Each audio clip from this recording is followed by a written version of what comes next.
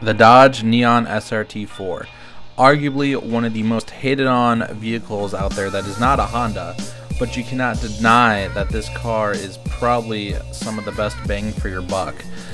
They're one of the best daily drivers to own, especially if you're on a budget. You could normally find them anywhere in the price range of $4,000 to $6,000 or so.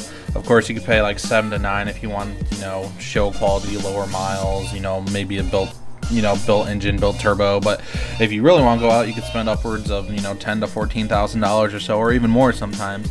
But for the most part, you can find them a reliable one for $4,000 to $6,000, usually on a little bit of the higher end of that.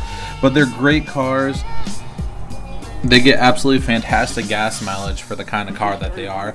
It's weird because it's like the perfect mix between an economy car and a sports car. They get probably about 30 miles per gallon stock on the highway, 22-ish maybe, 24 maybe in the city, so combined like 26 miles per gallon or so.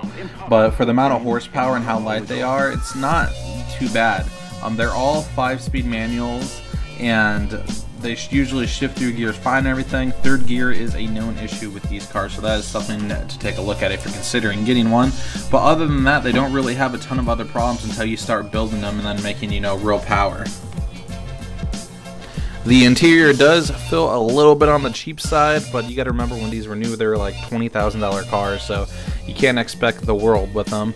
But overall, the interior looks pretty well, and they're relatively roomy. The back seats are a little bit on the tiny side for some bigger people, but usually you can make it work. And the front seats do tend to hug you, and me being a bigger person, I do not find it uncomfortable by any means. But if you are extremely large, it might be something you might want to sit in, before you consider getting one, just to see if that's going to fit you.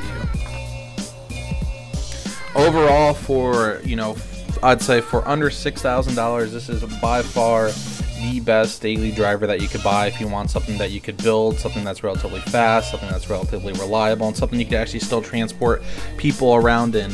Obviously, there's other options under this price range, and this car is not going to be for everyone, but it's definitely a good car to consider.